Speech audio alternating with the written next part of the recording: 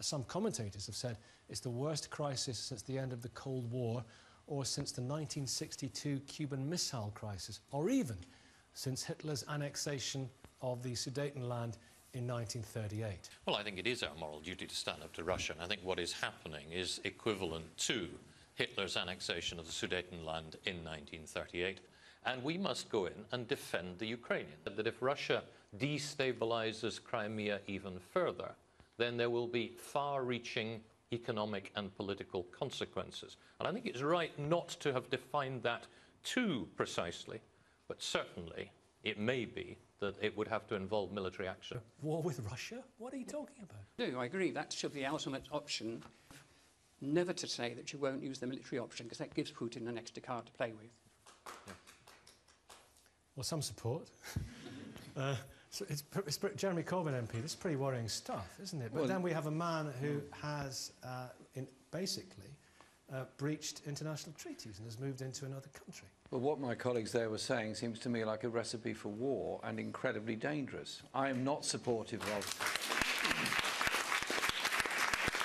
I'm not supporting... You got more support than they did. I'm not supporting of Russian military action. Yeah. And I do think there has to be a peace process, and there has to be a process of demilitarization of the Ukraine and sticking to the original non-nuclear agreement. But I'd also say this: the hypocrisy of the West is unbelievable on this. Where was the legality in the war in Iraq? Where was the legality of so many of the other interventions that have been made elsewhere?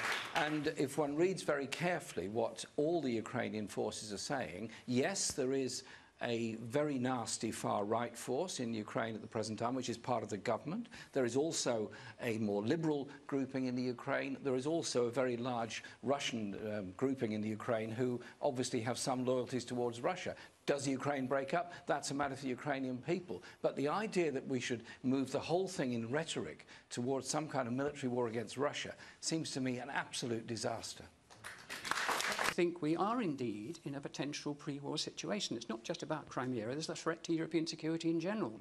But I think the wider issue is that the EU has got very close to NATO. NATO has been pushing very hard to expand eastwards. Inevitably, Russia is going to get very nervous if NATO sets up bases all around its borders. That, in turn, encourages Russian militarism. Can't we go back to the point where Ukraine was a nuclear-free country that was not going to be a member of any alliance, either with Russia or with NATO, and start to demilitarize and de-escalate the situation and allow a proper debate, much longer than a week, for people to decide their own future in the Ukraine? And it seems to me there's a terrible danger of a rush to a combination of an economic and a military war, and goodness knows what the consequence of that will be. Goodness knows. Well, the UN, clearly, if it takes a one-sided decision, is going to get vetoed by somebody. So clearly it cannot take that. Therefore, it falls to the UN to try and bring the sides together and pursue a process of demilitarization. But I'm quite alarmed by the way in which the NATO General Secretary seems to be ramping up the ante all the time. It's not his job to go around promoting wars. He's meant to be answerable to a number of different governments. He appears to be behaving as though he's some free agent that can say and do what he likes and develop this very, very dangerous scenario. Ukraine has been the war ground of Europe for 2 centuries. Millions have died in Ukraine from famine, from war, from occupation and from disasters. Let's not visit that upon them again. Let's try and de-escalate, demilitarize and bring about some kind of dialogue and peace process which will guarantee a peaceful future for those people and for Europe. And military intervention would have to be a last resort. But my question to Jeremy Corbyn would be this: what do you do?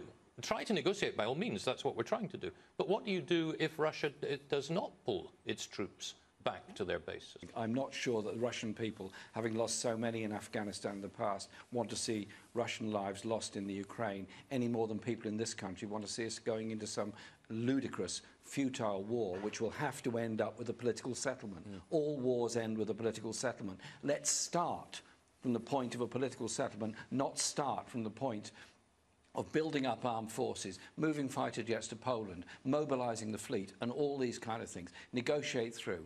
And secondly, last point, the West has no moral authority whatsoever to lecture on this. After drone strikes, after Iraq, after so many other internal coups and conflicts around the world. Surely hand the thing back to the UN to try to bring about some kind of peace process and de-escalate the rhetoric which is in danger of plunging us into a catastrophic war with nuclear implications. Thank you very much indeed. Thank you all. Thank you.